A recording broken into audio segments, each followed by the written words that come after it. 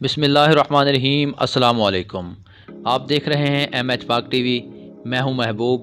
آج ہم اس ویڈیو میں بات کرنے جا رہے ہیں ہزارہ موٹروے کے حوالے سے۔ ہزارہ موٹروے سے فاصلے سمٹ گئے ہیں۔ ناظرین، تفصیل کی جانب بڑھنے سے پہلے میری آپ سے چھوٹی سی گزارش ہوتی ہے، اگر آپ میرے چینل پر نیو ہیں میرے چینل کو سبسکرائب کر لیں، ساتھ لگے بیل کے آئیکن کو لازمی سے پریس کر لیں تاکہ ہر آنے والی میری نئی ویڈیو آپ کو پر وقت ملتی رہے، اور اس ویڈیو کو لازمی لائک کر دیں۔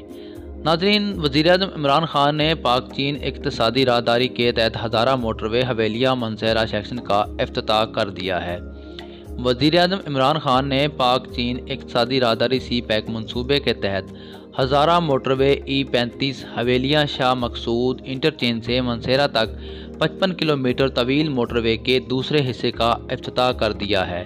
180 کلومیٹر زیر تعمیر ہزارہ موٹروے فیز 2 منصوبے سے اسلام آباد راولپنڈی سے وادی کاغان تک کا سفر صرف 4 سے 5 گھنٹے کا رہ جائے گا۔ اس سے قبل حسن عبدال سے شاہ مقصود ہریپور تک روڈ گزشتہ سال عوام کے لیے کھولا گیا تھا۔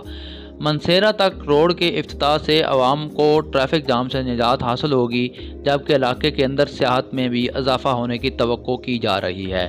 حکام نیشنل ہائی وے اتھارٹی کے مطابق اس منصوبے کی تعمیر کا تخمینہ تقریباً 34 سے 37 ارب روپے ہے، اور منصہرہ سے تھاکوٹ جانے والا تیسرا حصہ فروری 2020 میں مکمل کر لیا جائے گا۔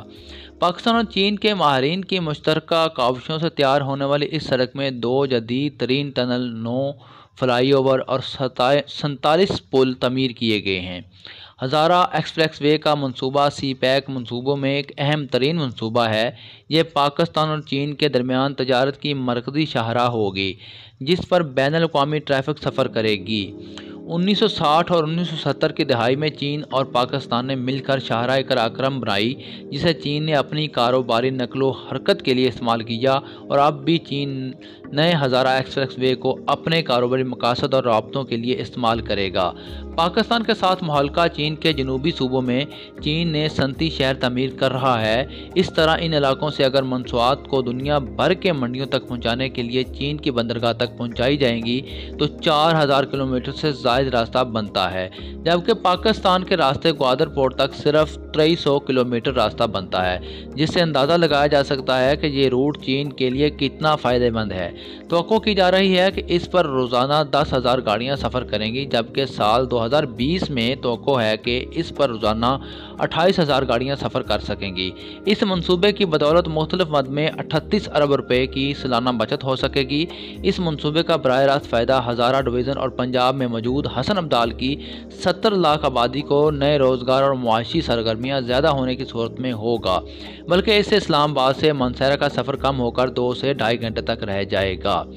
ناظرین، میں امید کرتا ہوں کہ آج کی یہ میری ویڈیو آپ کو پسند آئی ہوگی۔ اگر ابھی تک آپ نے اس ویڈیو کو لائک نہیں کیا تو میری آپ سے چھوٹی سی گزارش ہے، میں آپ سے 1 لائک مانگتا ہوں۔ جی بھائی جان، آپ میری ویڈیو دیکھ رہے ہیں، آپ میری ویڈیو کو لائک کر دیں۔ اگر آپ اس ویڈیو کے بارے میں کچھ کہنا چاہتے ہیں تو نیچے کامنٹ سیکشن میں ضرور مجھ سے کہیے گا، ضرور مجھے بتائیے گا کہ اس ویڈیو کے اندر کیا خامیاں تھیں، تاکہ میں آنے والی ویڈیوز کو میں ان خامیوں کو دور کر سکوں۔ اور آپ ان ویڈیوز کے اندر کیا کیا چاہتے ہیں وہ تمام آپ کامنٹ سیکشن میں مجھے بتا سکتے ہیں۔ اگر آپ کسی موٹروے کے اوپر نئی ویڈیو چاہتے ہیں، کسی موٹروے کی انفارمیشن چاہتے ہیں تو کامنٹ سیکشن میں مجھ سے آپ پوچھ سکتے ہیں، اس کے اوپر انشاءاللہ میں آپ کے نام کے ساتھ ویڈیو بنا دوں گا۔ اب اسی کے ساتھ میں آپ سے چاہتا ہوں اجازت۔ اللہ پاک آپ سب کا حامی و ناصر ہو۔ پاکستان زندہ باد۔